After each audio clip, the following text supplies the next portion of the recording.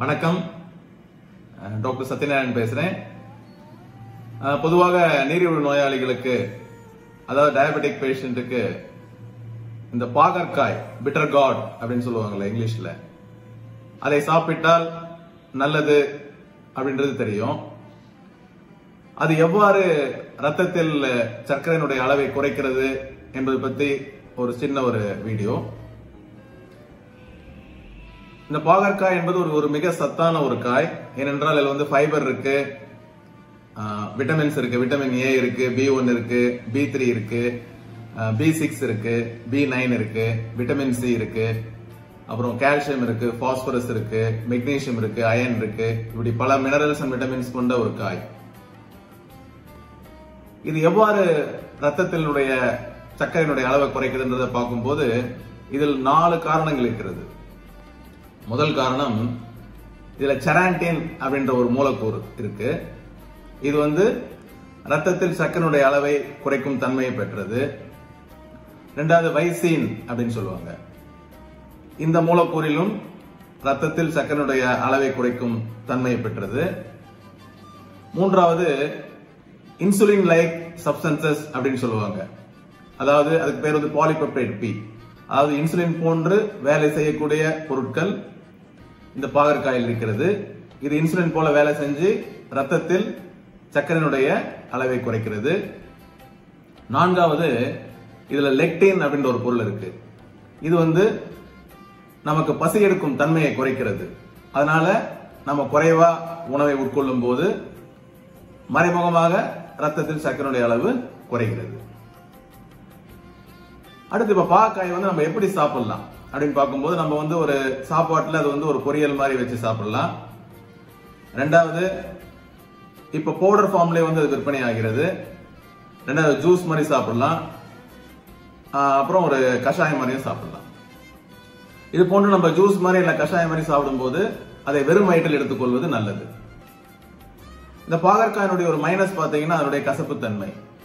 அதனால நம்ம சமையலுக்கு பாகற்காய் யூஸ் பண்ணும்போது அதனுடைய தோலை சீவிட்டு நாம் யூஸ் பண்ணும்போது அதனுடைய கசப்பு தன்மை குறைகிறது. இரண்டாவது, அதில் இருக்கும் விதைகளை எடுத்துவிட்டு சமைக்கும் போது அதனுடைய கசப்பு தன்மை குறைகிறது. மூன்றாவது, நாம சமைப்பதற்கு முன்னாடி அதை ஒரு யோகட் அப்படின்னு சொல்லுவாங்க. அதுல நம்ம 1 மணி நேரம் ஊற வச்சு சமைச்சோம்னா அதனுடைய கசப்பு தன்மை குறையுதுன்னு கண்டுபிடிச்சிருக்காங்க.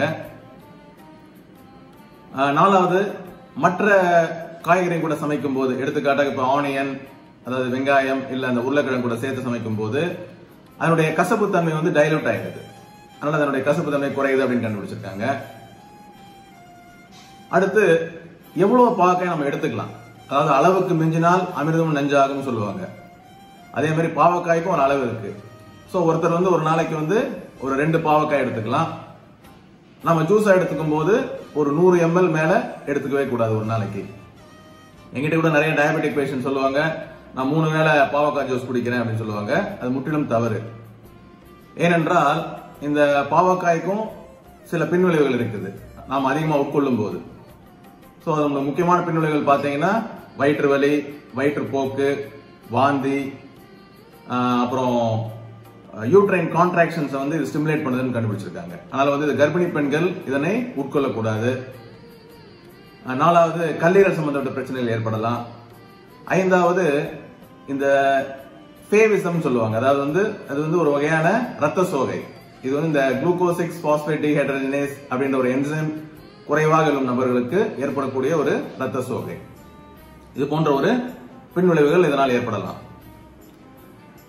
அடுத்து, பாவக்காய் நம்ம நீரிழிவு நோய்க்கு மட்டுமல்ல, மார்பக புற்றுநோய்க்கும் உபயோகமா இருக்குன்னு சொல்லிட்டு கண்டுபிடிச்சிருக்காங்க. அது மட்டும் இல்லாமல் நுரையீரல் சம்பந்தப்பட்ட பிரச்சனைகள், தோல் சம்பந்தப்பட்ட பிரச்சனைகள், மலச்சிக்கல், அப்புறம் வயிற்றில் புண், இது போன்ற பல வியாதிகளுக்கும் அது ஒரு மருந்தாக பயன்படுகிறது அப்படின்றத கண்டுபிடிச்சிருக்காங்க. பாவக்காய் எடுத்துக்கிறது நல்லது. ஆனா நாம எந்த அளவு ரெக்கமெண்டட் வேல்யூ, எந்த அளவு எடுத்துக்கோமோ அதை வரைக்கும் எடுத்துக்கிட்டோம்னா அது நமக்கு பயனுள்ளதா இருக்கும். இந்த வீடியோல நான் சொன்ன இன்ஃபர்மேஷன் உங்களுக்கு யூஸ்ஃபுல்லா இருக்கும்னு நினைக்கிறேன். மீண்டும் ஒரு இன்ட்ரெஸ்டிங் வீடியோல உங்களை மீண்டும் சந்திக்கிறேன். என்னுடைய சத்யா செல்த் அப்படின்ற யூடியூப் சேனல்ல எல்லாரும் லைக் பண்ணுங்க, ஷேர் பண்ணுங்க, சப்ஸ்கிரைப் பண்ணுங்க. நன்றி, வணக்கம்.